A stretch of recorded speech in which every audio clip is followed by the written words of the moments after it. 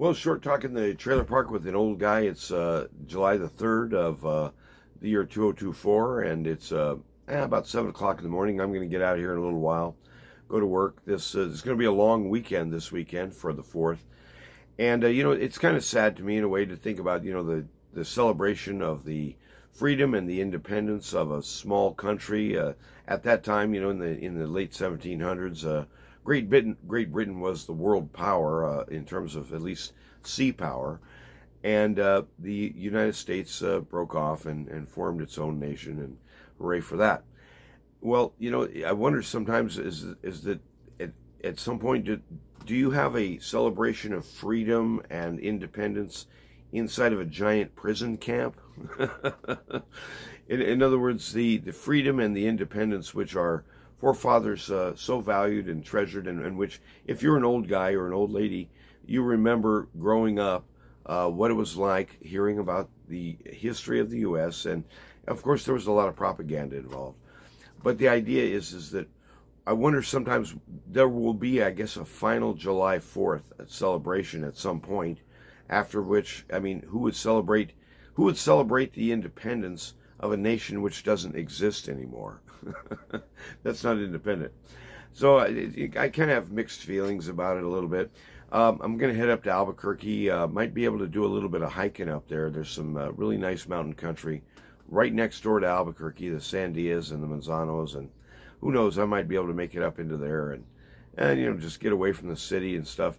My family's going to be meeting up there for, just get together, and we'll probably have some, fresh fruit and hot dogs and, hamburgers and stuff.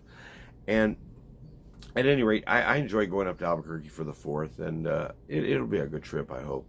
But it just kind of gives me a mixed feeling, that, the news is so screwy that as the world continues to turn your stomach and mine, we have to look forward, I think, and we have to have hope. We have to be able to understand that Jesus Christ and the gospel are not being in any way hampered by the insane policies and practices of an out-of-control government which is bankrupt and frankly uttering nonsense and blasphemy most of the time.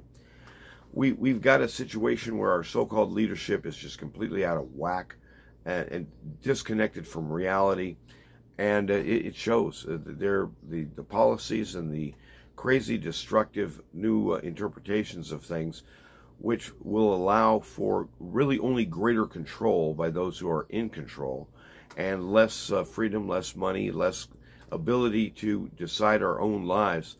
This is the pattern that I've been, kind of observing. And so it kind of gives me a mixed feeling, to think about. It feels sad to me that the USA, which was really a pretty great country in a lot of ways, has sunk to the levels that we're at right now. There's an excellent interview by a lady, interview of a lady, and of course I've already forgotten her name. Judge Napolitano, I guess, interviews her regularly on his program. So go look up the judge. He's got 400,000 subscribers now, so he's doing something right, I guess. But anyway, she's talking about the idea of the USA essentially committing suicide. As a community or as a nation or as a ruling power in the world, these policies are going to bankrupt the nation. Actually, they already have bankrupted the nation, and so it's an excellent interview. Go look her up. But for months and years, I guess you'd say, I've been kind of confused about why would those at the top, why would those who have all the access and all the money and they're the bigwigs, why would they be interested in ruining the nation or nations which made them so very wealthy and powerful in the first place? And I think what it has to do with is new money. Follow the money, yeah. But when the money crashes and burns, which it's going to have to do at some point, this debt thing is just simply untenable. When that occurs and you get new money, there's owners, so to speak, or proprietors of that new money. We have an idea where the bankruptcy of the United States becomes a boon, a bonanza for certain persons who are in a position to take advantage. That's my best guess. And I'm just a plumber, so take that and $5 down to Starbucks. I don't think they'll give you a cup of coffee. They might. But thinking things over, it's 4th of July almost, and coming up to it, I kind of feel like mixed. I have mixed feelings, I guess we'd say. I like the fact that we can spend time with each other, and families and communities can gather as free people, or what used to be free people. And the surveillance state, well, they might want to listen in, but the situation that we have is we're looking for a new hope. We're looking for a way to rebuild, a way to start over, a way to begin again, and those doors are closing. The doors eventually will all close, but along the way, we are to be the soldiers of truth. We are to be the ones who never give up hope. We're to be the ones who are moving forward in a society that's falling apart. We're to be the ones who maintain stability in an unstable environment. So I'm just kind of wanting to encourage you some. I hope you have some time to get with your family or your folks for the 4th and spend some time and realize that the most valuable thing that you have in a lot of ways is your family. And enjoy the connection, enjoy the reality of it, because it's the matrix in which you were formed. And the Lord, He has shaped us, and He's directed us, and He's guiding us, and He uses families, He uses holidays, He uses church events, He uses political stuff, He uses a lot of stuff in order to shape us and kind of retool us for the new creation. When we look at what's happening and the idea of a new money coming along, these CBDCs, I think it's a terrible idea. But when it starts to happen, at some point we're going to have to make a decision, because the CBDC is only as strong as its security and its cyber integrity allows. When that gets hacked, and it will, then the CBDC becomes a joke. But a bad joke, a destructive joke. And what has to happen out of that is security, security, security. And that means a mark in the hand or in the body, in the head, in order to identify you as the real user of those non-existent dollars. I see it as not as if the Antichrist is among us yet necessarily. Now, he may be alive. But in other words, they're setting up the programs, they're setting up the machine that he would have to use in order to run a global tyranny. And so all the pieces aren't in place yet. It's like a construction site, but it's coming together. And whether the destruction of the United States is a part of that, I think it would have to be.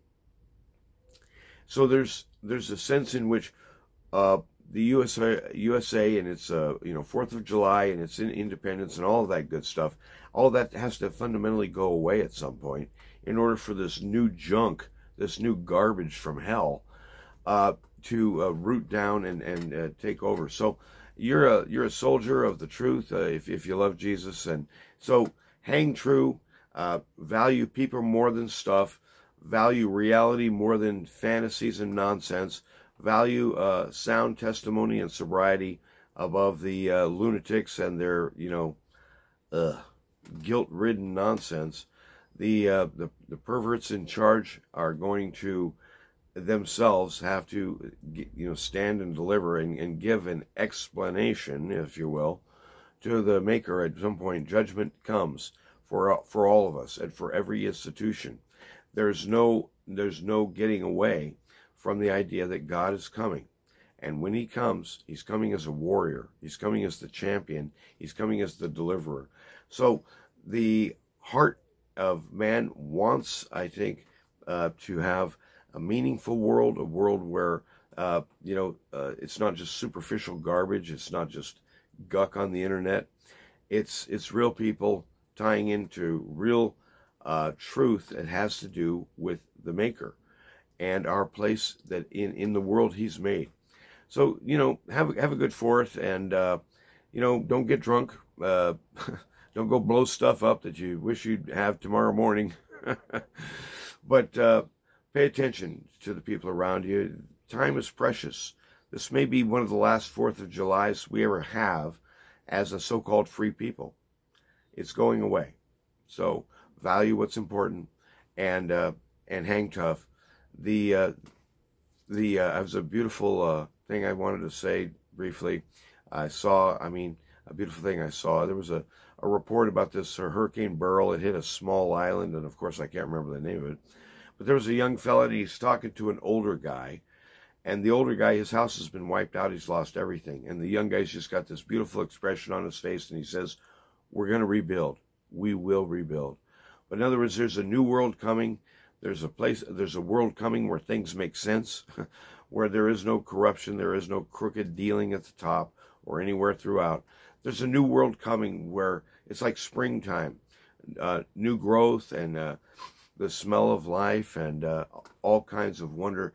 It all ascends, and it all coheres with our great King, who ascended on high and is coming soon. We don't know when, but in the meantime, we're to be on the ground, expanding the terrain, the domain of truth, through prayer, and through our testimony, and through the good actions that you or I can do to assist real human beings who are actually going to have a much harder time of it because of our leadership, because of those who are at the top. It's going to make it much harder for simple people, regular folks, working people, to make it through. Extend the hand, be that one that, like that young smiling guy, will rebuild. Well, in this case, it isn't us rebuilding. There's a rebuilding coming from the inside out, supernatural. God is going to rebuild us, and we will stand up again, clothed with light, clothed with immortality, and an unkillable gladness, a joy that just can't be ended. It doesn't mean that all the sadness and all the heartache go away. It means that joy at the center of your heart just never goes away, because he never goes away. So have a good 4th. Have a good Wednesday, and maybe I'll do a video on the road tomorrow or something like that. It's a 3.5-hour drive up there, and to Albuquerque, and maybe I'll just have a little, you can see what the landscape looks like at least, and I might stop in Socorro. There's a restaurant I really like, the El Camino, and maybe have some breakfast up there, That's an idea. You guys have a good day, and God bless you. God bless what was America, but really it's the American people. It's people like you. It's people like me who go to work every day, pay the bills, law-abiding. You're the backbone of this land. You're the thing that makes it, you're the reason the wheels haven't fallen off yet. So don't give up. You're the backbone. You're the centerpiece of a culture, in the sense that without working people, what have you got, really? Smoke and mirrors, empty promises, sales techniques. And we can do without more of that stuff. It's about all I really had to say, and I'm running out of time anyway. Gotta go to work. And thanks for watching. Thanks for dropping in. And really didn't have much to offer you, except this may be the last 4th of July that we celebrate as a people. I don't know. I'm not a future, not a forecaster of what's actually going to happen. I just can see which way things are building up right now. And for the American nation, it doesn't look good. For the American people, it's always got a good thing, because Jesus Christ doesn't give up on people. He condemns institutions. He overthrows nations. He destroys kingdoms and empires when they cross him.